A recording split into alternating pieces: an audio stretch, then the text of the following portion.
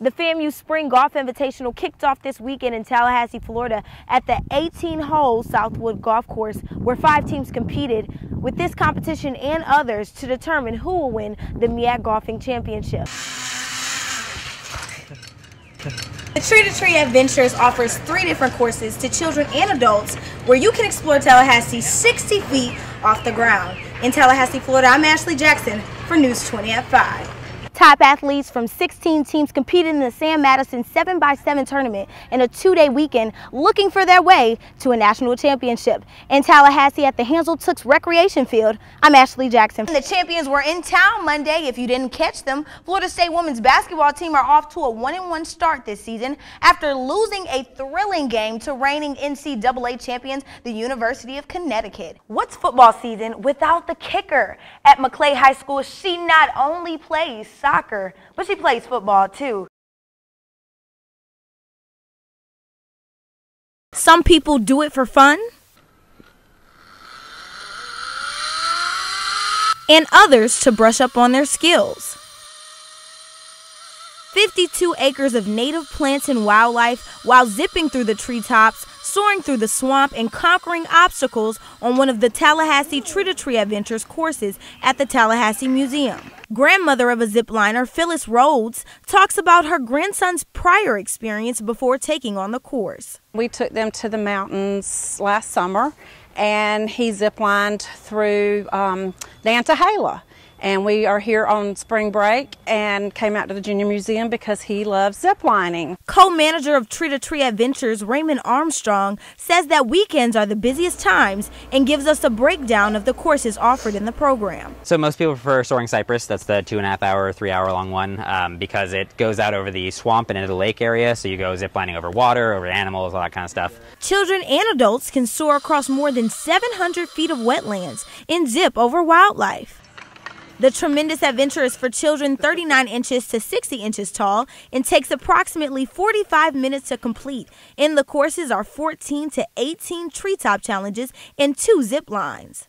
As you can see behind me, we have a lot of people come through. On weekends, it can be 200 to 300 people in a day. Weekdays tends to be between 50 and 100. So we deal with a lot of clients, teach them how to do our course, what the rules are, how our equipment works, and then get them moving through. So grab a harness, clip in, and just let go.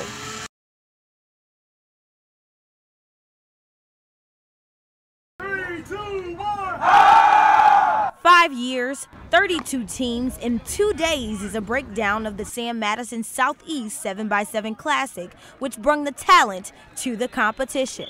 Athletes travel from the Southeast to Tallahassee competing against top talent, including the Cam Newton Foundation, coached by the Carolina Panthers quarterback who made an appearance. Newton talks about the tournament being all about the kids and giving them the opportunity to play the game of football. We got kids based out of the greater Atlanta area, and they sacrifice so much to be on this team. I had this person tell, you say how they get so much stuff. When you sacrificing so much with travel time as well as parents and making that personal commitment to yourself.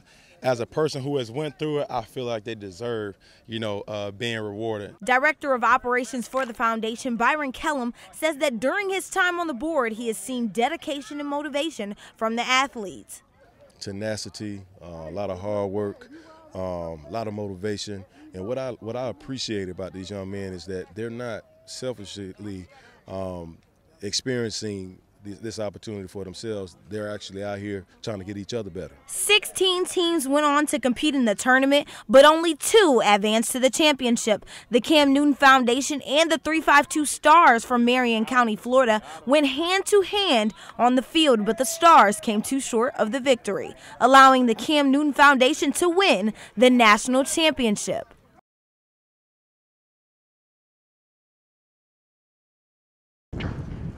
The wind, a powerful swing, and a birdie is just a sneak peek of what goes on at the FAMU Spring Golf Invitational. The tournament has been around for nearly 30 years and counting, and this weekend it brought 5 colleges into Tallahassee to play at the Southwood Golf Course. Head coach Marvin Green says that the men's golf team is filled with new and young golfers, but despite their age, he still expects them to be successful on the course. This is about our 6th tournament of the year. We started in September. We have a pretty young team, but we started in Atlanta, went to Savannah, Georgia in the fall, and then eventually this semester we've actually been in a couple tournaments, and now we're hosting our spring invitation. Assistant golf coach Mike Rice talks about the competition between each school that participated and says that this will be a learning experience. 2 of them being in our conference, which is good. We'll see them later on this semester in the conference championship, so it's really good for us to see where they're at and where we're at so early in this semester.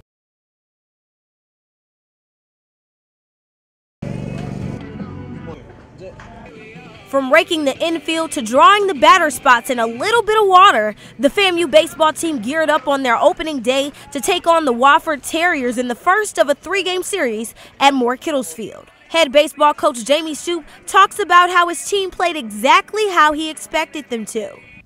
Feel great. You know, we played the game the best we could play it tonight. We executed well. A few too many arrows on the board tonight, but we did pound out 18 or so hits. We know we're going to be pretty good offensively. I thought JoJo settled down good after the first couple of shaky innings.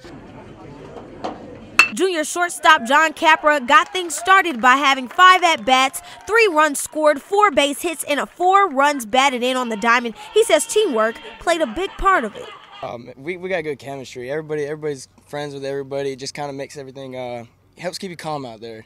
You know, you just trust in everybody else that if you don't get it done, they will. Senior pitcher JoJo Durden says he's back in shape after an arm injury last season, and his arm would not stop him. Oh yeah, I mean after the first 2 innings, giving up 4 runs and then coming back and bringing in 3 zeros, I mean that's real good. You know, for me to go 5 innings and then give the bullpen a rest. That way we can use as many guys as possible in the next 2 games. In the bottom of the 6th, the Rattlers got a hit, making the score 10-4. Later, FAMU added 6 runs in the bottom of the 7th on 5 hits.